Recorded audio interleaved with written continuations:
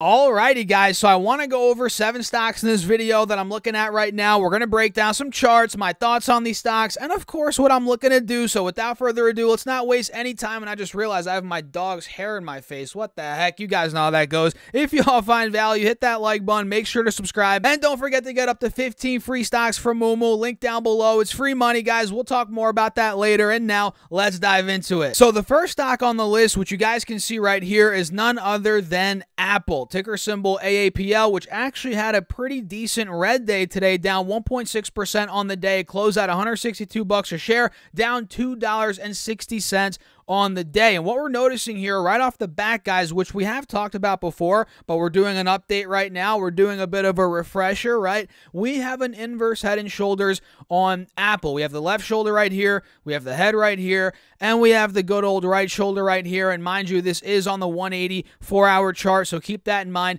And one prominent resistance that we also have here, well, there's many prominent resistances, but one key one that we're getting rejected at right now is at about $165, which was the high from the middle of September, which is where we hit before we ended up collapsing all the way down to $125 by the beginning of this year. You guys can see right here, from pretty much the middle of September to the beginning of this year, Apple stock got destroyed. It went down about $40 a share, or in other words, roughly 25%, which is a pretty big move down for any stock, but especially for Apple, the biggest. Well, I don't think it's the biggest company anymore. Either way, one of the biggest companies in the world. So the fact that we ran up, we got overbought last week, or was that the week before? Actually, no, that was last week. We got overbought. We got rejected at 165. Now we're pulling back. This is giving the bears not the advantage per se, but the bears are here to play. Let's just put it that way. And I just realized that rhyme. I know you guys like that. So yeah, we pretty much got rejected at 165, which again was that high from the middle of September.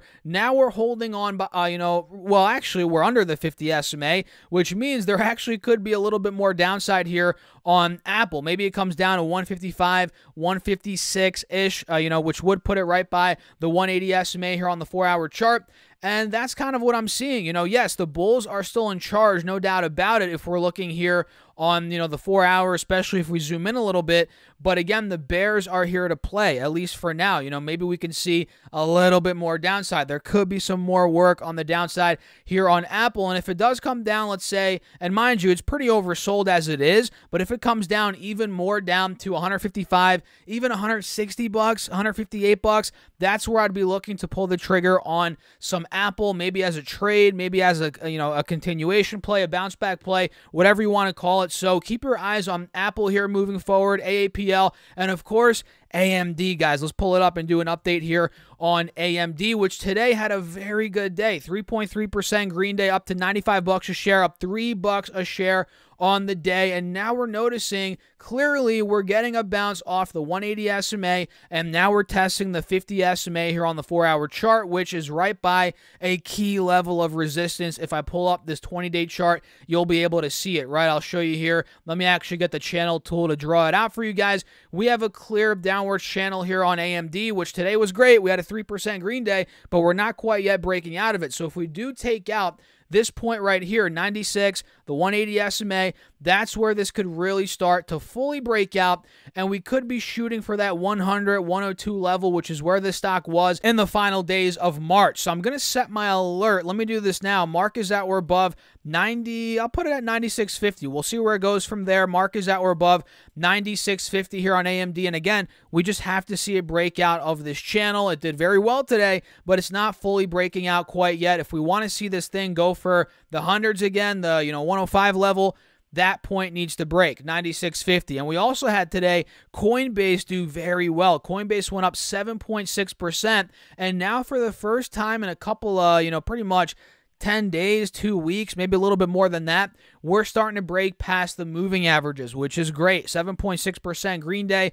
Looks like we are holding a higher low on the 4-hour chart. Let me show you guys this. And we're starting to pop over, again, those moving averages, which is a good sign here for the bulls. And of course, there was a whole scare with the SEC, which is still going on, so keep that in mind. You know, things are unfolding, but it seems like it's taking a bit of a breather right now. Maybe, you know, the markets are slowly forgetting. You know, the markets are quick to forget a lot of the times, you know, especially when we have a decent day overall in the overall stock market. So that could be a reason why we're getting a nice pop in Coinbase, and I think there could be some more upside towards $70. You know, $70 is a key level of resistance here looking at this chart, and if 70 were to break, guys, we have a wide open gap towards 85. Now will it go straight to 85?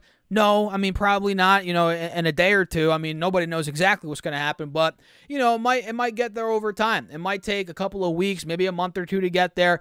But overall, well, now that I'm looking at this, the last time we took 70 out, we got to 85 in 2 days. No joke, 2 days. You can see it right here. I'm not saying that's going to happen again, but all I'm saying is if we do take 70 out, we're going to get some momentum towards the mid-70s, 80s. Who knows how long it's going to take to get there. All I know is that's the direction that it will be trending in. So Coinbase, keep your eyes on it. We also have Coca-Cola to talk about, which I think overall, guys, is very overvalued from a long-term perspective, no doubt about it. But if we're looking at it from a trading perspective, this thing has been reversing for quite some time. Look at this. We have a nice golden cross. We're well above the moving averages, and today it went down a little bit, about 15 cents, not too bad. But again, we're still riding these moving averages heading into earnings in about 2 weeks from now. When are these earnings? On the 24th? Yeah, exactly 2 weeks from now. On the 24th in the morning is when Coca-Cola is reporting earnings. So we have a key resistance coming up at about 65-ish, maybe around 66. You guys can see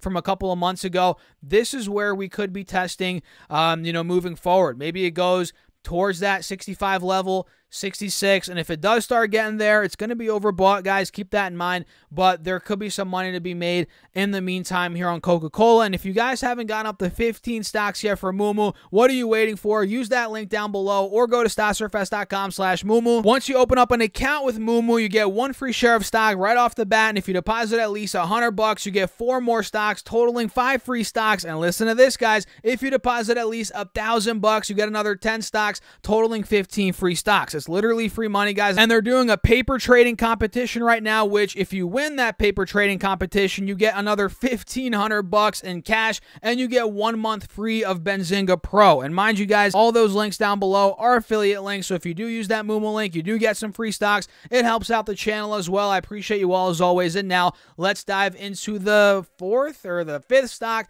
whatever. I think it's the 5th stock here, which is Intel. Let me pull it up and show you guys. Intel's been doing very well as of late, and now it's starting to cool off. So where could this thing end up cooling off to? Well, we can see a key support coming up at about $31-ish, which right now we're at $32.50. Intel actually went down about 1% on the day today, and if we do start coming down a little bit more, $31, maybe it breaks that and goes to, you know, $30, $30.50. That's going to be a very attractive spot on clearly a stock that is, building momentum and breaking out. That'd be an attractive dip spot or dip buy spot, whatever you want to call it, on Intel if it finds its way anywhere from 30 to 31 bucks. And of course, if we start breaking under 30 bucks, well, that would not be the best case scenario. You know, that wouldn't be the best, but as of now, we're clearly above 30, 31. Let's see if we can hold that. And if we do hold that, the bulls will be in charge 100%. So I'm keeping my eyes peeled on Intel, no doubt about it, and also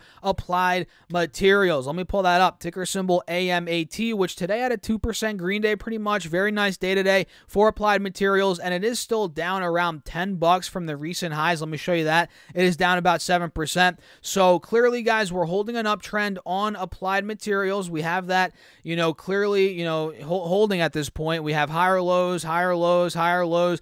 Now let's see if we can break back over the moving averages right around 117.18. If that does start to break, guys, we get that next leg up. We could be going towards 120, 125, maybe even higher. So I just set my alert at 118 bucks here on Applied Materials, AMAT, and we'll see where it goes from there. And last but not least, and by the way, if you stuck till the end, let me know in the comments. Say stuck till the end. Drop a money emoji. drop any emoji for that matter, guys. The last stock is none other than Nucor, ticker symbol NUE. Let me pull that up and show you guys. Nucor right now is clearly at a point of, it's a moment of truth spot right here for Nucor, which is why my alert's set at 155. We can see here, we arguably have a head and shoulders forming, no doubt. You guys see that. We have the left shoulder right here, the head's right here, then we have the right shoulder, you know, kind of failing at the neckline, which is right by 155, hence why my alert's at 155. So if we do start to take out that level, that 155 mark,